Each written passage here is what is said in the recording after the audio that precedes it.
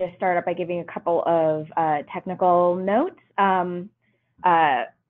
First of all, if you can hear me, would you mind just typing into your chat functions, which is usually located on the right side of your screen, that you can hear me. Just type in yes or good or whatever, just to make sure that the sound is working. Fantastic. Thank you, guys. If you can't hear me, hopefully it will resolve itself. Awesome. Thank you so much. My name is Sarah Medeiros, and I'm the Communications and External Affairs Assistant here at the National Women's Law Center. Thank you for joining our webinar today. If you care about protecting people from sexual harassment, you should care about reproductive justice.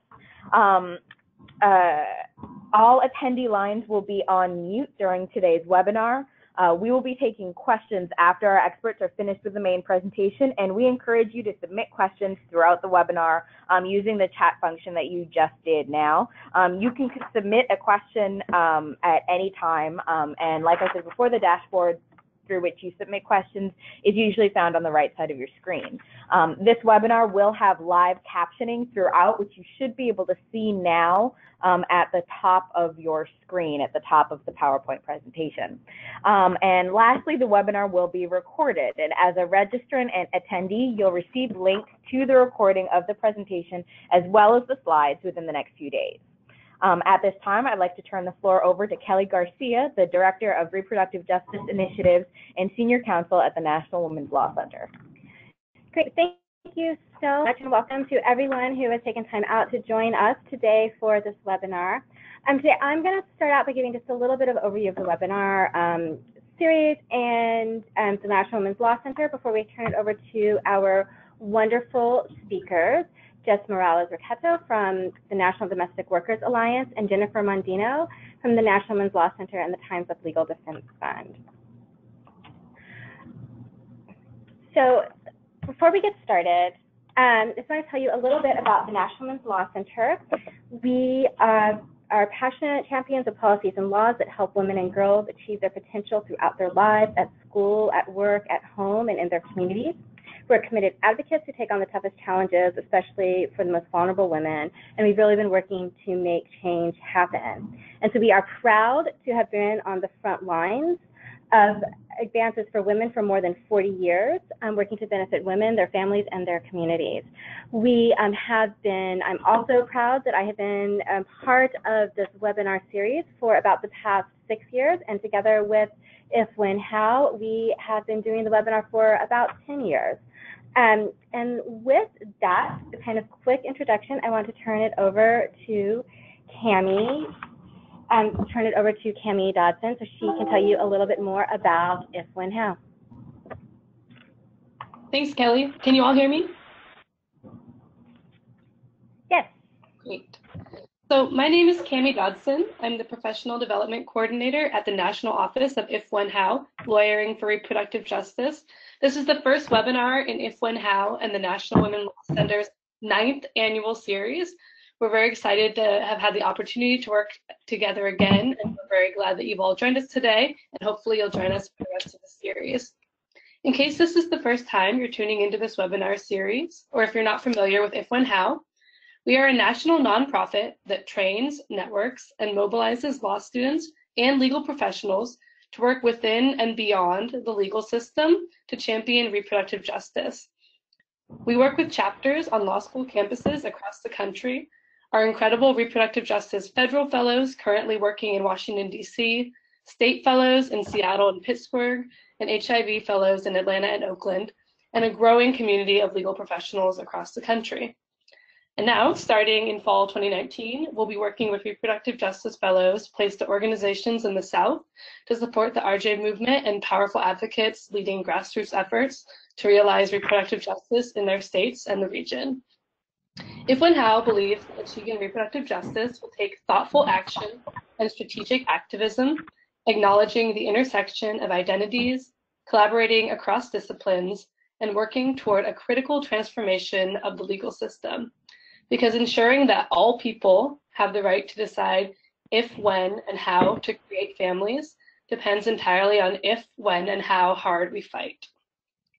When this webinar series was started 9 years ago, our organizations wanted to highlight the many ways reproductive justice intersects with other important social justice issues. Certainly today's topic, which I know has been weighing heavily on many of us this week in particular, is deeply intertwined with reproductive justice, racial justice, gender justice, and so many other important issues. We're very excited to hear from today's speakers and learn more about the work that they are doing to combat sexual harassment. So on behalf of If When How, I want to give a big thanks to the National Women's Law Center, particularly Kelly, Mikkel, and Sarah, as well as our esteemed presenters for bringing their expertise to this webinar. Thank you all for joining us and for your interest in reproductive justice, and I think I will turn it back to Kelly. Great, thank you, Cami, and thank you to all of you at If When How who have helped really pull together what I think is going to be a wonderful webinar series. A wonderful webinar series this year. So our upcoming webinars are going to be on Wednesday, October 17th.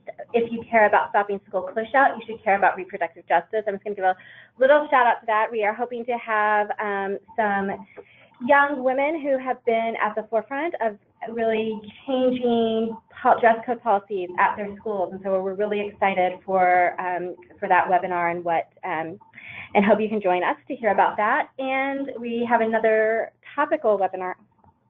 Sorry, and I just see that there's a typo. We have another topical webinar coming up on Wednesday, November 14th. And if you care about immigrant justice, you should really care about reproductive justice.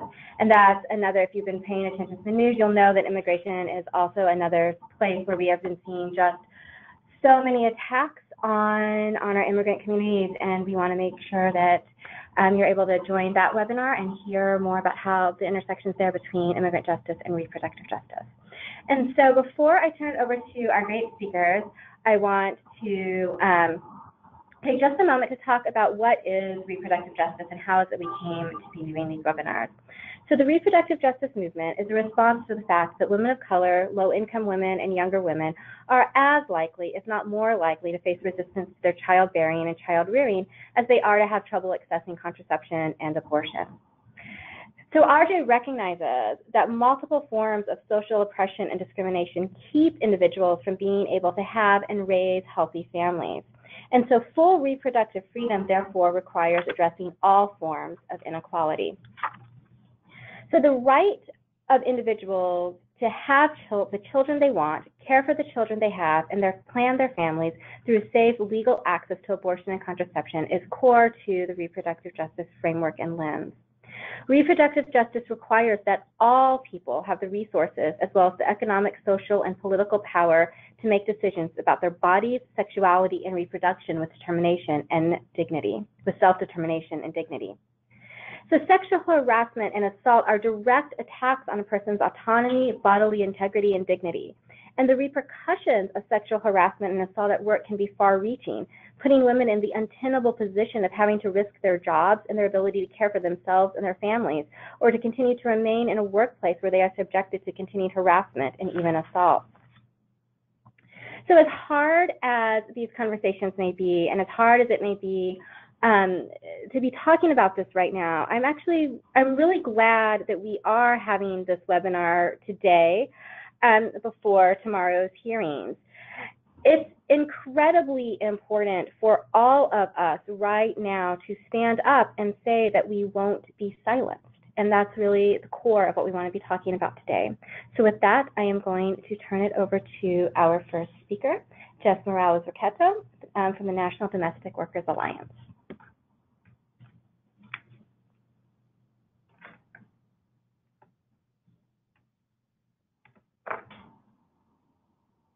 Hi, everyone. I was just getting a little unmuted there. Sorry about that. Thank you so much for having me on this webinar. It's really exciting to be talking to all of you, and especially in this moment. There really isn't a better time to be talking about the work that we're doing and about what we need to do to really combat the attacks that all of us are facing. So I want to tell you a little bit more about me and about the domestic workers. I don't know who is controlling the slides, but if you are, it would be good to move me on to the next slide. Thank you.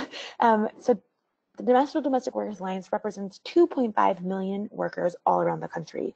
Domestic workers are nannies, house cleaners, and caregivers for the elderly and attendants for people with disabilities. They provide the work that makes all of other work possible. We are an extremely large and growing workforce, which I think is really important for everyone to know. By 2030, which really isn't that far away, care jobs, which includes child care and elder care, will represent the largest occupation in our nation's workforce. In fact, home-based elder care is already the single fastest growing occupation in our entire economy due to the rapidly growing aging population. Domestic workers free up the time and attention of millions of working families by caring for our children, our aging parents, our loved ones living with disabilities in our homes. Some live in the homes of their employers, while others have many clients that they work for. Most domestic workers are women, and disproportionately immigrants and women of color. Over 90% of domestic workers are women. A majority of them are immigrant, Black, and women of color. They work in urban and rural areas and are employed by all kinds of people and families.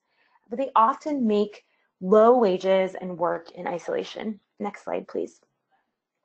Because of that, they are extremely likely to experience sexual harassment. The intimacy of care work creates really unique vulnerabilities to abuse. It's partly because it takes place behind closed doors and is really personal and intimate. It's work that's often very hidden. Workplaces are totally unregistered and mostly unregulated. Women work alone, and all of these dynamics really create a Wild West type of environment, which means that it increases the vulnerability of the workers to abuse and the likelihood that unscrupulous employers will get away with abusive behavior. Domestic workers really cannot count on the law to protect them against sexual violence. We're joined by our sisters in the farm workers, having faced a long history of exclusion from basic labor protections rooted in the legacy of slavery in America. Domestic workers have specifically been excluded from federal labor protections like minimum wage and the right to organize a union. Anti-discrimination laws and harassment laws usually exclude domestic workers by default because of the non-traditional nature of our workforce. We're really proud at the National Domestic Workers Alliance, and because of the organizing of our incredible domestic workers, 8 states have now passed Domestic Worker Bill of Rights to fix lots of these loopholes, including and especially establishing sexual harassment and human rights protections at the state level. But we have a lot more work to be done, because even with legal protections, domestic workers still face barriers to stopping sexual harassment in their workplaces and enforcing their rights. Many domestic workers are not aware of their rights, and lots of employers don't see their homes as workplaces. They'll call the nanny the babysitter, or they'll say things like, our domestic worker is part of our family. We treat her like she's part of our family. And so they don't always see that relationship as an employee-employer relationship that deserves employee-employer protections. Not only that, but the process for domestic workers to file a complaint against sexual harassment is really a barrier. Most domestic workers can't afford a lawyer, and it can be difficult to navigate the administrative process or figure out which agency to go to. And not the least of which is, many times when you have a complaint against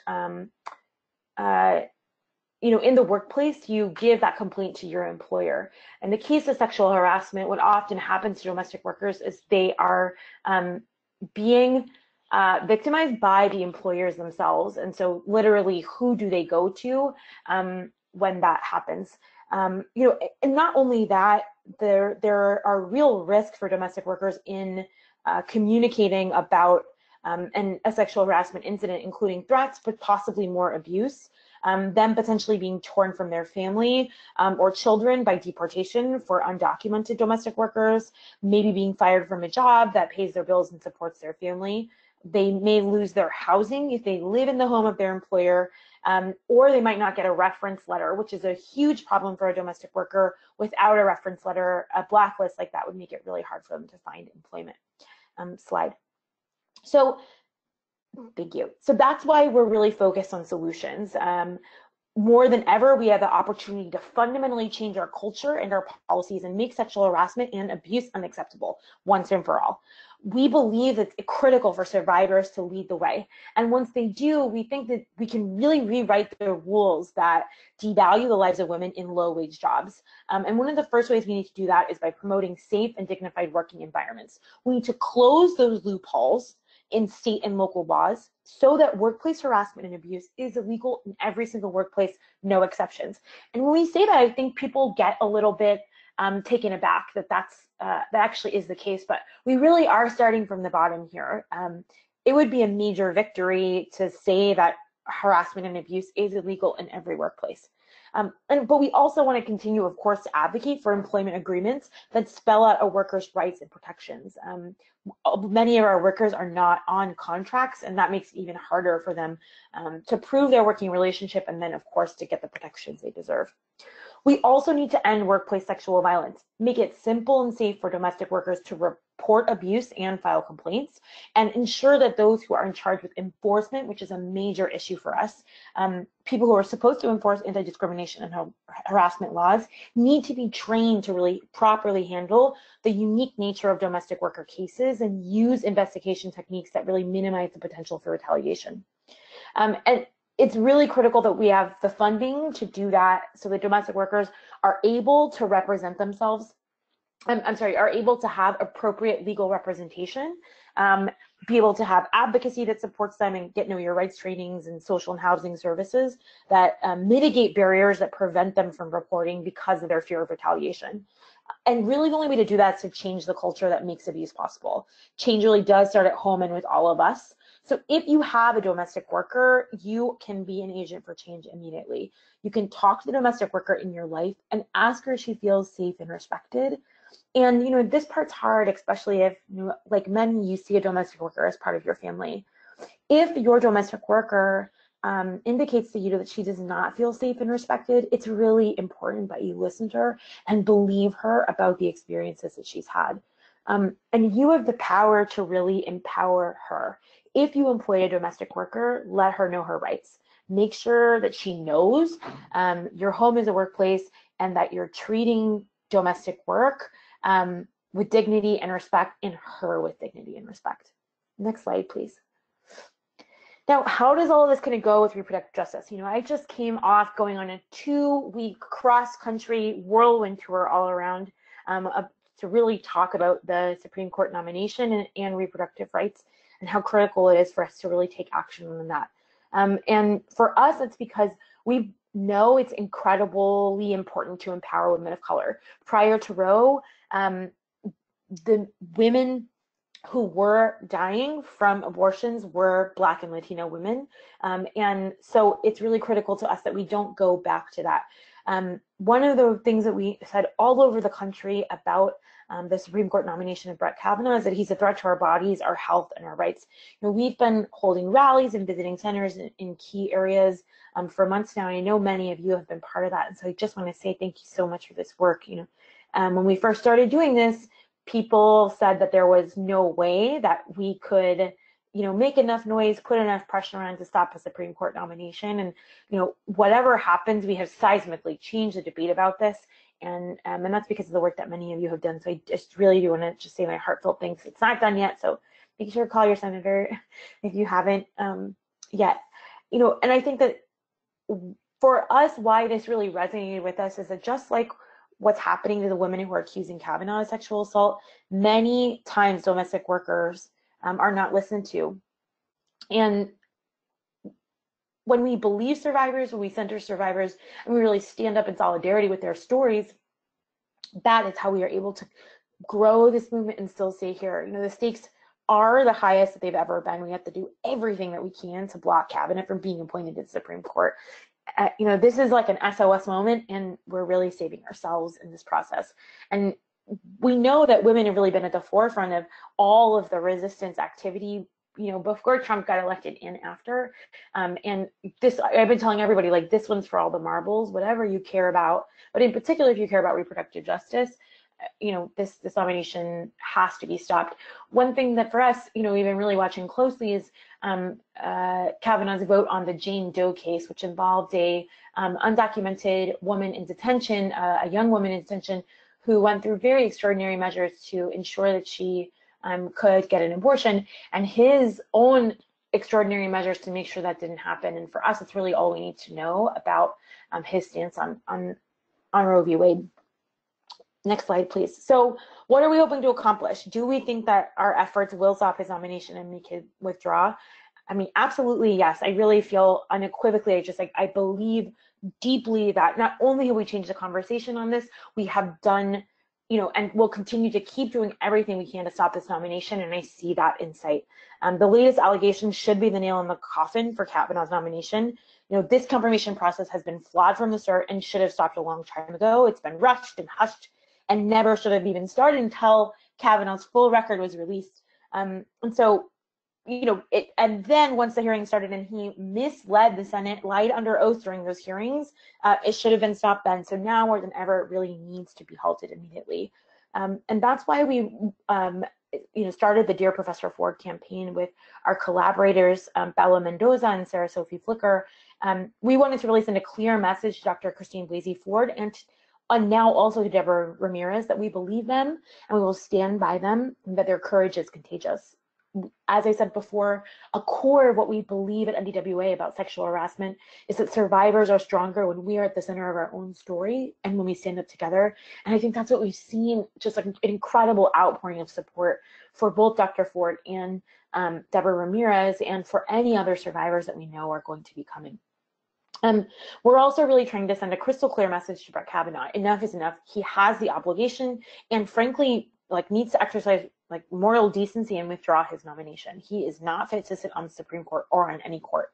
We really know what happens to survivors and how they are forced to relive this trauma again. And that's why we can't ignore what's happening and need to stand up. And so we really want to urge folks to call your senators, make sure that you're taking action on this. It's so, so, so important. And for us, the domestic workers, we know that the most marginalized are often the most forgotten. And so if we can't stop this complete train wreck, it's going to be really difficult for us to get the kind of attention that we need for the most marginalized in our communities. And we know that low-income women will be the most affected by what happens around reproductive justice and the decisions that will be made on the Supreme Court around reproductive justice. So doing everything that we can to stop this, and I hope that you'll join us. And now handing back over to you all.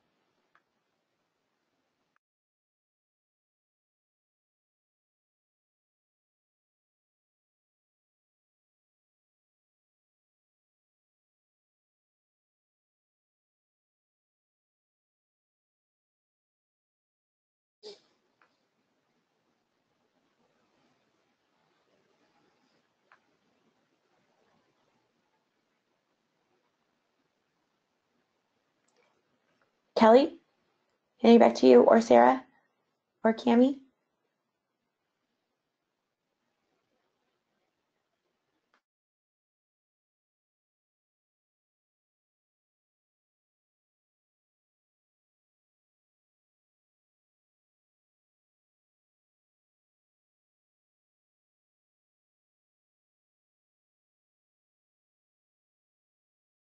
Sorry, folks, I think we're having a bit of technical difficulties. 1 second.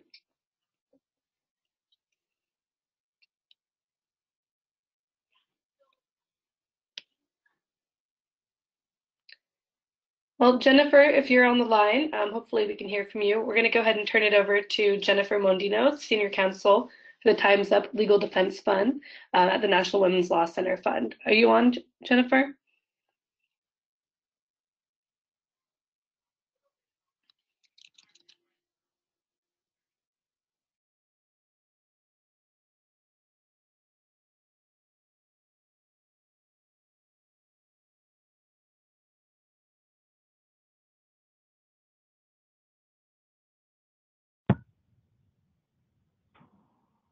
Hello, can you hear us now?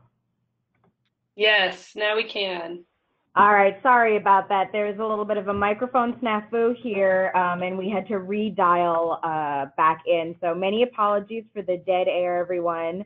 But now we are going to turn this over to Jennifer Mondino, the Senior Counsel for the Time's Up Legal Defense Fund at the National Women's Law Center. Hi, everyone. Sorry for the technical glitch. I was starting to say just thank you for inviting me to be a part of this presentation and having the opportunity to tell you all a little bit about the fantastic work that we're doing at the Time's Up Legal Defense Fund. Personally, I was really intrigued to be invited to speak on how the work that we're doing at the Time's Up Legal Defense Fund factors into the reproductive justice movement. I am pretty new to the National Women's Law Center and to the Time's Up Legal Defense Fund, but have been working on issues of women's rights and the rights of domestic violence victims and sexual assault victims, and working in reproductive rights for my whole legal career. So to me, it really makes sense to be talking about these things together. And part of the reason that I think it makes so much sense to be talking about these things together is because those are all different issues that kind of affect the same set of folks. Like I have worked in organizations serving domestic violence victims. I have worked at a reproductive rights organization. Now I'm here at the National Women's Law Center working with the Time's Up Legal Defense Fund. And the stories that we hear are so often the same stories. We're just looking at them from sort of different lenses, and they're so complementary. So I am, happy that there are folks that are framing it that way, and I'm glad that you all are on the line thinking about how these issues come together, because they really, really do. Anyway, I will introduce you all a bit to the work here at the Time's Up Legal Defense Fund. So the way that it's set up is the Time's Up Legal Defense Fund and the Legal Network for Gender Equity are both part of the National Women's Law Center Fund. And the National Women's Law Center Fund is housed at and administered by the National Women's Law Center. So the Time's Up Legal Defense Fund and the Legal Network for Gender Equity are two separate but very related things that have come out of the Me Too movement and the Time's Up organization. And I'll tell you a little bit about what each of those things does. So the Time's Up Legal Defense Fund is intended to provide funding to help defray the costs of providing legal assistance and also media and storytelling assistance to attorneys who are representing individuals who have experienced sexual harassment, assault, abuse, and related retaliation in the workplace. And we have raised already upwards of $20 million, which is really exciting. There are some really famous and high-profile folks who have gotten behind the Time's Up and the Me Too movement and helped us do a lot of fundraising. So it is a very exciting situation to be in the position of having money to give out to folks that want to bring these kinds of cases. So the way that it works is attorneys will bring their applications to the Time's Up Legal Defense Fund and explain to us why it is that they need the assistance and what kinds of cases they want to bring. And we here will review those applications to determine who we're going to award funds to. A lot of times, there are different reasons that it might be difficult for an attorney to be able to bring a case like this. And sometimes it's because they are going to be going against a really powerful or a high-profile person, and it's going to be a long, hard fight, or they're challenging the law, and they, need assistance to be able to make that sort of a financially realistic case to bring. Another situation might be that you have a domestic worker or somebody in a very small organization, or a farm worker, somebody who is working for very low wages or working for a type of employer that is going to make it really difficult for the attorney to have the possibility of getting, attorney fees or costs or damages at the end of that lawsuit. So they want to be able to bring this case, but there's not a chance of getting the kind of financial reward that they might have from another case. So they come to us and ask us for for assistance with that. The other side of it that you can see on this little chart is the Legal Network for Gender Equity. So what that is we have gotten together a network of attorneys. It's now at more than 800 attorneys across the country. And these are attorneys who have agreed to do a free initial consultation with individuals who have brought their stories to us. And so these are attorneys who are experienced in litigation, experienced in employment law. And the way that it works is we have individuals bringing their stories to us, and we review their stories and match them with 3 attorneys in the legal network. So we will send them the names of 3 attorneys who have volunteered to do this consultation, and then it's on the folks who have contacted us to get in touch with those attorneys, have that initial consultation, and then decide if they want to go forward working with that person as their attorney, and maybe later going forward and thinking about doing media and storytelling assistance too.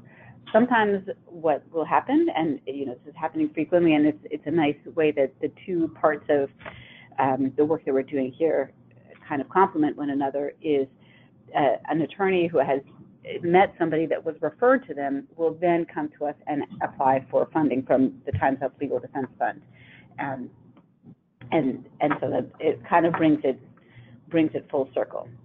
Can we move to the next slide? So it's a pretty new project, but since January 1st, we have responded to more than 3,500 intakes, and I mean stories that people have brought to us about workplace sexual harassment and assault.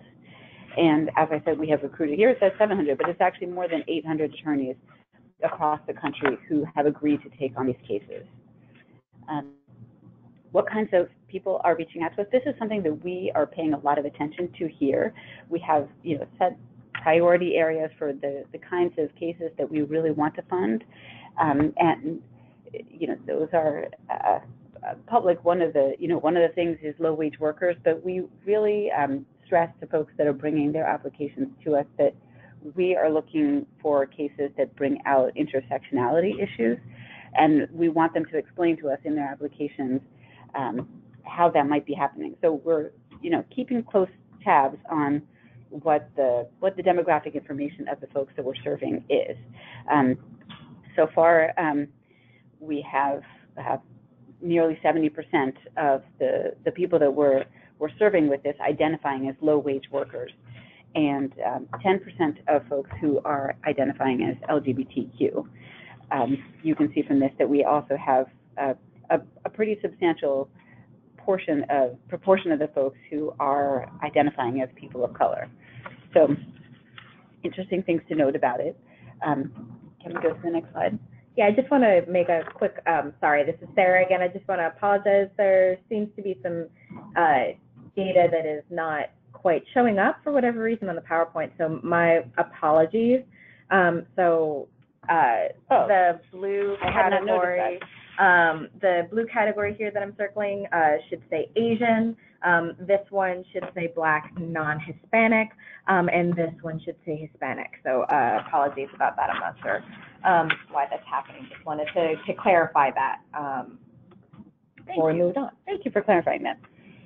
Okay, so this chart is showing what industries we are looking at. So one of the priority areas that we have set out for cases coming to us, to the Time's Up Legal Defense Fund, are industries where there is a low proportion of women working in those industries.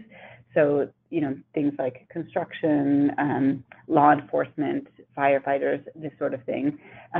We're also interested in industries with low-wage workers, or where it's especially difficult for people to get access to counsel or to speak out about sexual harassment and sexual abuse in the workplace. So, like I said, we might be thinking about agricultural workers, we might be thinking about domestic workers, we might be thinking about people working in the hospitality industry.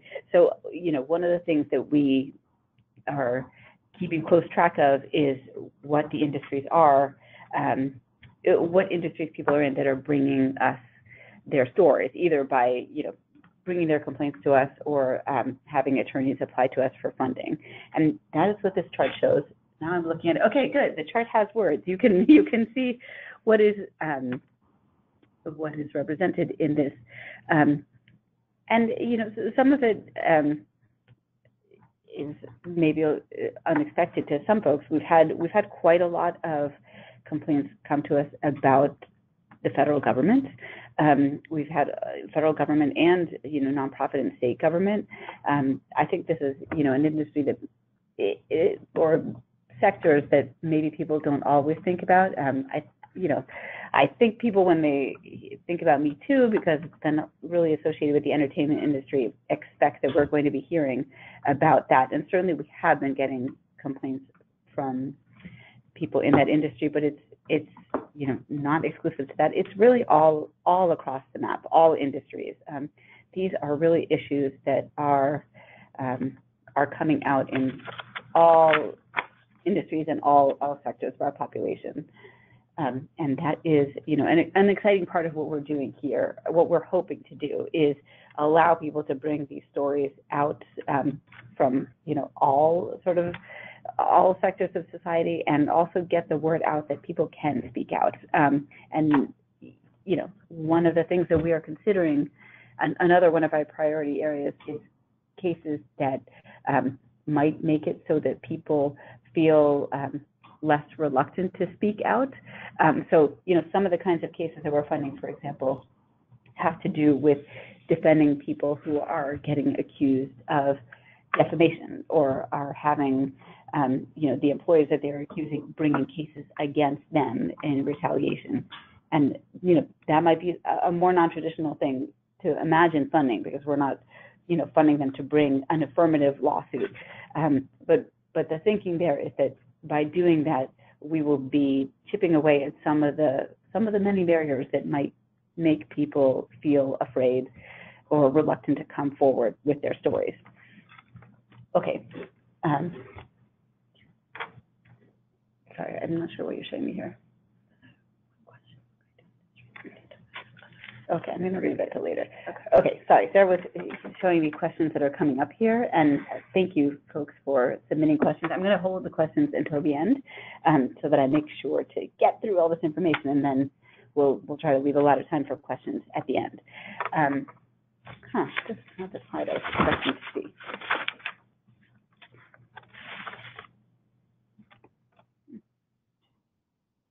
Okay.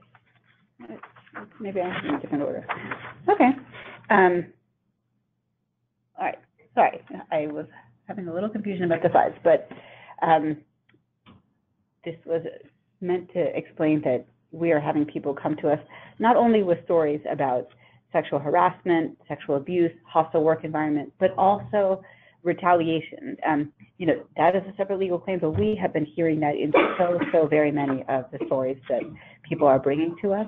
And that retaliation takes different forms. It might be people coming forward and saying that their shifts have been cut, there's no more work, they're pushed off important projects, or that they're fired outright. And those are all definitely stories that we have been having people bring forward to us. I've been saying over and over again that we are thinking about low-wage workers. I think that dovetails so well with the previous presenters' comments about the hardships and the barriers that might be faced by domestic workers. And one of the things that we are really focusing on here is that low-wage workers are particularly likely to face sexual harassment, or particularly vulnerable to those kinds of things.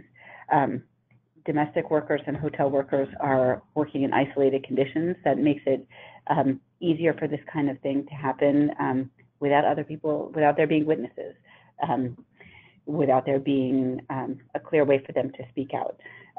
Restaurant workers are often earning less than minimum wage and relying on customers' tips. So, you have a restaurant worker and they are relying on those tips to make a living wage, to be able to, pay their rent, take care of their families, get by. And that makes it a lot more difficult for that person to want to speak out if they have a customer who's always coming in and harassing them. If there's a pressure there to accept what's happening so that they can get the tip and not lose their job. So those are all certainly pressures that we are cognizant of, and hearing the stories of folks that are coming to us. We go on. Retaliation is even more pronounced for low-wage workers than people in other kinds of industries, for these similar kinds of reasons. These are folks that they can't afford to lose their jobs or their paychecks. They are easily fired and replaced. And for domestic workers, being fired can also mean losing their housing as well. I was thinking about a case that we recently decided to fund. We had an attorney come to us and bring us an application for funding for a case for a woman who had been working as a personal care assistant, she described it as, for an older man who had Parkinson's. And, that sort of sounds like perhaps he, needed help and would be himself in a weakened position. But almost as soon as she began working for this man, he was subjecting her to sexual harassment almost all the time. He would leave his computer open so that she would see pornographic pictures, talk to her about her body and about naked women, try to brush up against her breasts and her legs when she was, helping him with the things that she was doing, asking her to massage him. And this was a woman who had a very low wage, was a woman of mixed race, and I say that because it brings in the intersectionality issues, was a single mother, and the person that she was working for was, an older gentleman with Parkinson's, but still working on some high-level business matters that he had been involved in as a high-level executive before. So she felt all of these different pressures to not be able to speak out because she was relying on him for the job. She thought that he was going to be able to wield his power and influence to help her get into a better situation. And, this is a woman who then felt pressured to endure this very ongoing physical degrading conduct on a daily basis in her job. Can we go on to the next slide?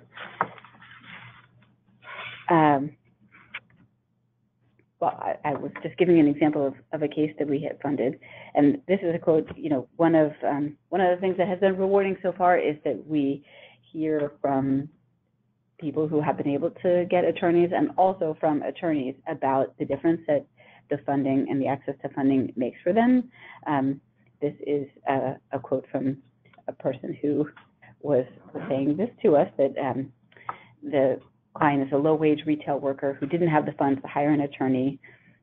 She was in a small firm that wasn't able to take cases pro bono.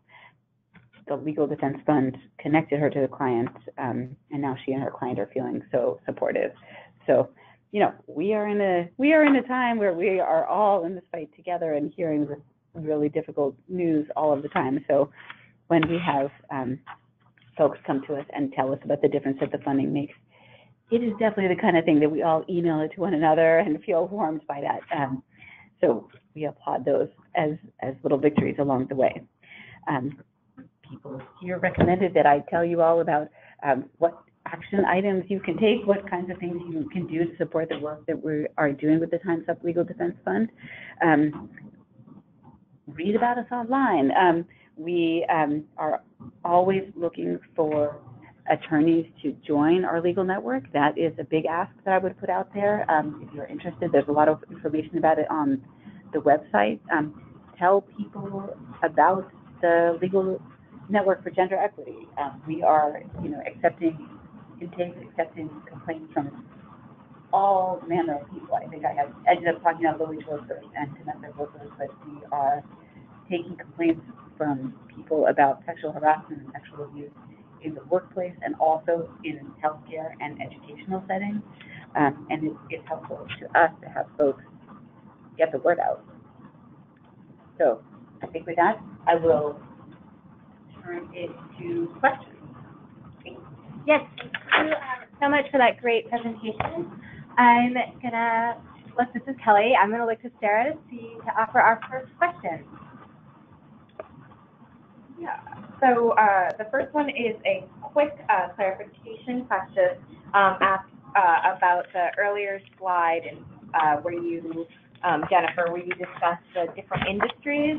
One of them was identified as other, and the question asker was just wondering what kind of industries are located or included in that section. So I'm just going to go back to that slide really quickly, so everyone else was referenced what we're answering. So here you see the other. Yes, I don't have a clear answer to this one. I think, other here really means all of the other teams that we've got that didn't fit neatly into one of the categories that is represented in that pie chart. But, if folks really are interested in a more detailed list of all of the industries that we've gotten complaints from, that is something that I could send to folks after today.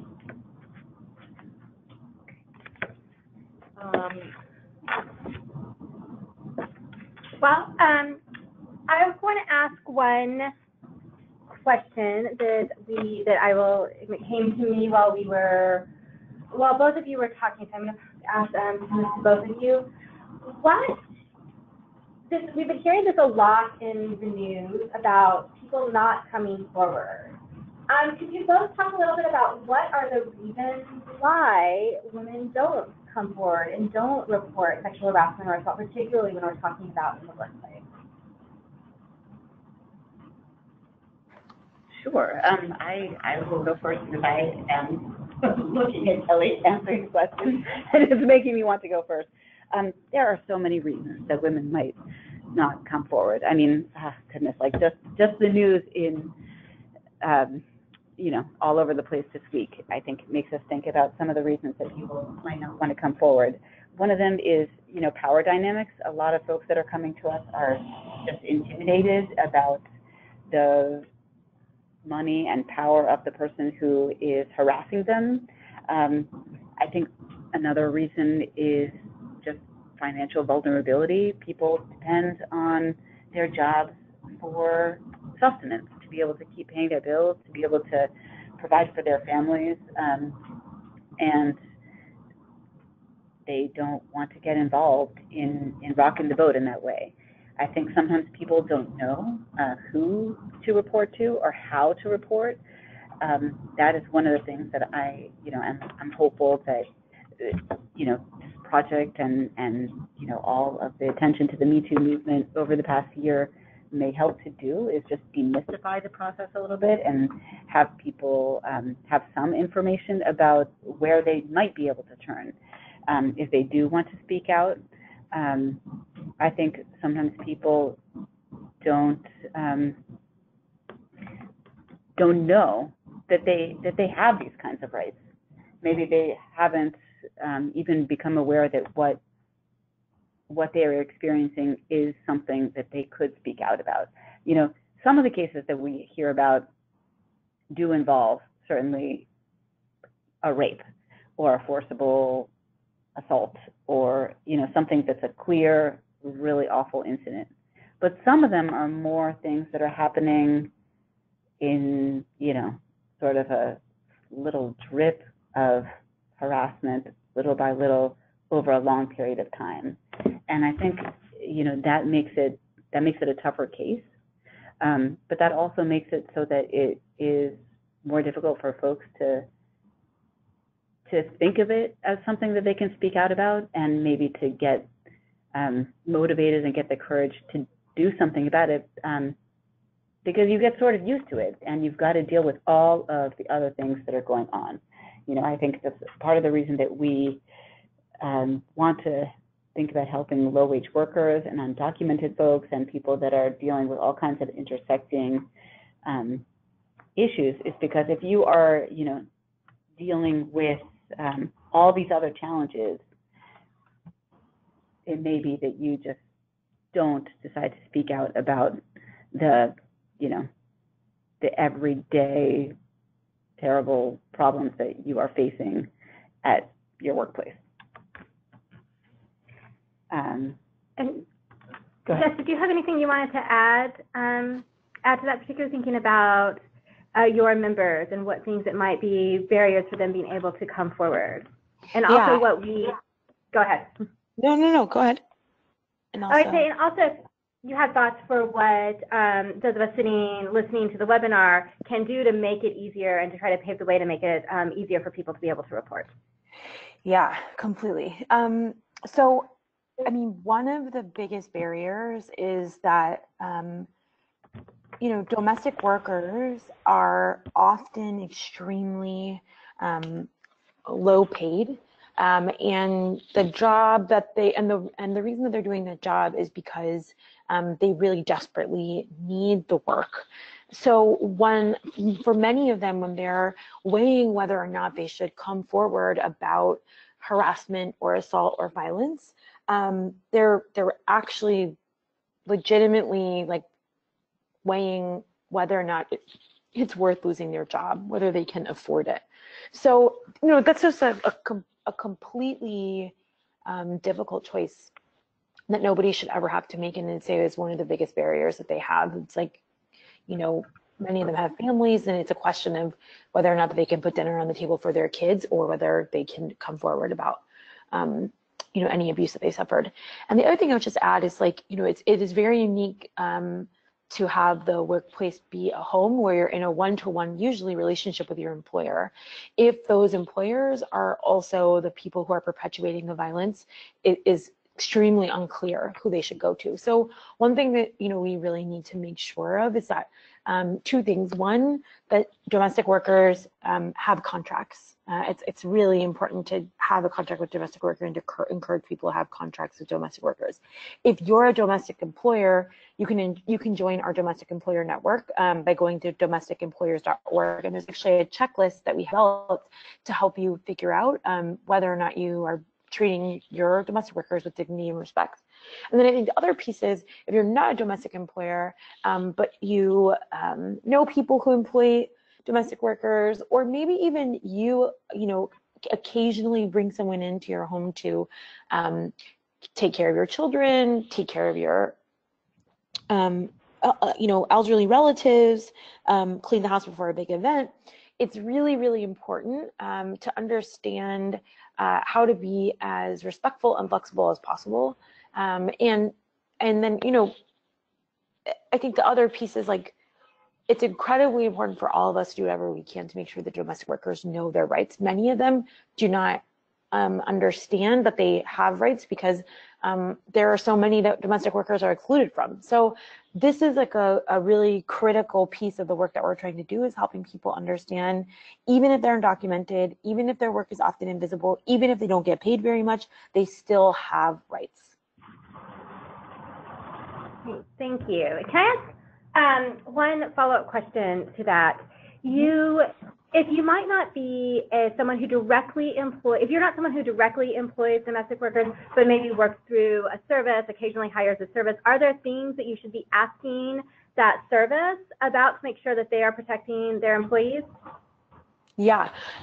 One is whether or not domestic workers get to set their rates. We're seeing really alarming changes where domestic workers who traditionally have been independent contractors and thus have the benefit of being able to set their rates as independent contractors, but also, like all independent contractors, don't have the benefit of being considered employees. We're seeing that with many of the apps. Maybe you're going to an app or a website or an agency, that they're not able to set their rates. So it's really important for a domestic worker to get a living wage. And I'll just say out loud that if our guidance around a living wage for a domestic worker depends on every locality and the cost of living there, but at a minimum, they should be making $15 an hour if they're with an agency, and $25 an hour if they are an independent. Domestic workers often travel long distances to get to their jobs, and depending on how large, let's say if you're a house cleaner, depending on how large a house is, you may not be able to complete very many houses in a day. So $25 an hour might feel like a lot to you, but actually if you could only clean 2 houses and each of them take 4 hours, it's really not a lot of money for a domestic worker.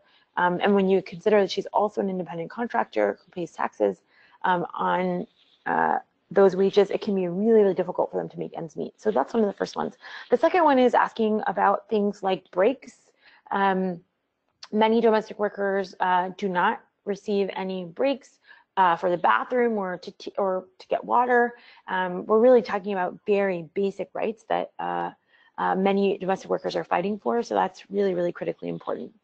And if a domestic worker that you know lives in a home, it's really critical that they receive time off and that also they receive their wages in a timely manner. I have like so many horror stories about workers who haven't been paid in months or even years of time. Thank you. Our next question, I believe, is directed at Jennifer. Stephanie Delgado asks, since the majority of women are white, what efforts are made to make Time's Up Legal Defense Fund more accessible to women of color who are disproportionately affected by workplace harassment? It's a terrific question. I think what you mean is that most of the women that we have been serving so far are white. That's what our pie chart that I showed during the slide shows. And this is a big issue. I mean, certainly we do want to be helping white survivors of sexual harassment and abuse also. But yes, we look at that chart and think we've got some work to do. And there are different things that we are doing to try to make sure that we are reaching survivors of color. One of the things that we're doing that I am personally really excited about is, and that I didn't touch on in my presentation, I realize, is that we are also allotting some of the funding, the Time's Up funding that we have, to outreach grants. And what I mean by that is we had a competitive grant application process where advocacy organizations could come to us and apply for funding to do outreach to workers about their rights and remedies available to survivors of sexual harassment and abuse. We've just announced the first class of outreach grantees. You can see information about those grantees on our website. And it's a really fantastic set of organizations that represent all different parts of the country. And we're very thoughtful about trying to choose groups that would be able to get to survivors of color, low-wage workers, people working in different industries, undocumented folks, and that and part of that is because we do want to make sure that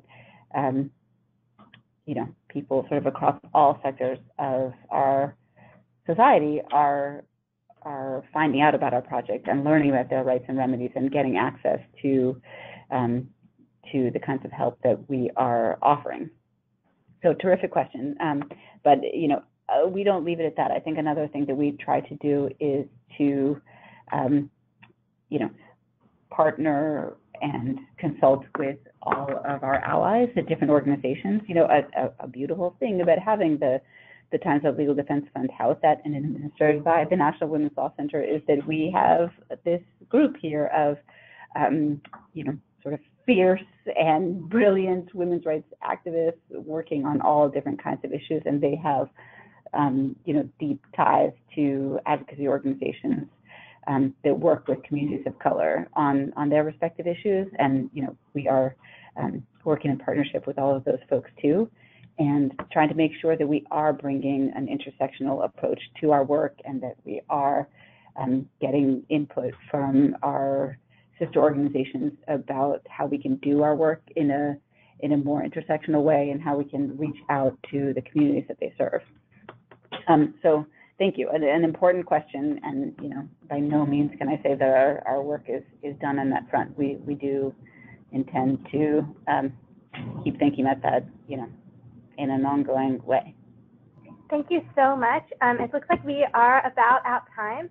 I really appreciate both of you for taking the time to speak with us today. This was a wonderful webinar, and I learned a lot listening to it. I don't know, Sarah, if there are any technical things before we sign off. No, that's it. Just make sure to look out over the next week in your inboxes for follow-up email with from us, including a link to this recording and to the PDF of the PowerPoint. That way you can see what the graphs look like without the strange things on them. So they'll be correct in the one that we post online. Thank you so much for attending today, everyone, and have a good afternoon or evening.